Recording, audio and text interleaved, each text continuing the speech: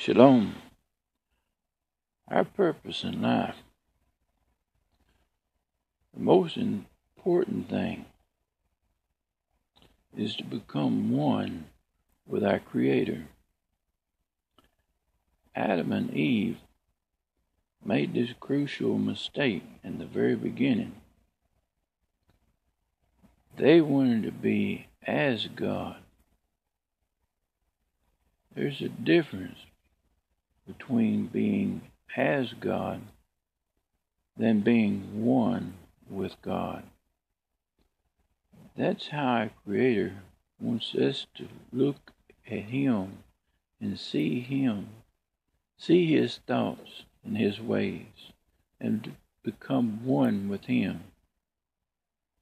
Not to become as Him, but to become one with Him.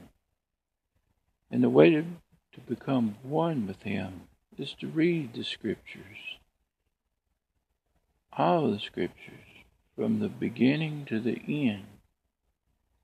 And you'll know the thoughts of God. You'll know His ways. If you know the God of Abraham, you'll know how God dealt with Abraham and how Abraham dealt with God. If you know the God of Isaac, you'll know how God dealt with Isaac and how Isaac dealt with God. The same scenario goes throughout the Scriptures.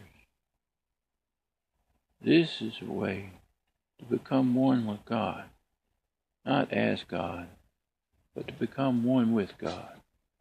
Shalom.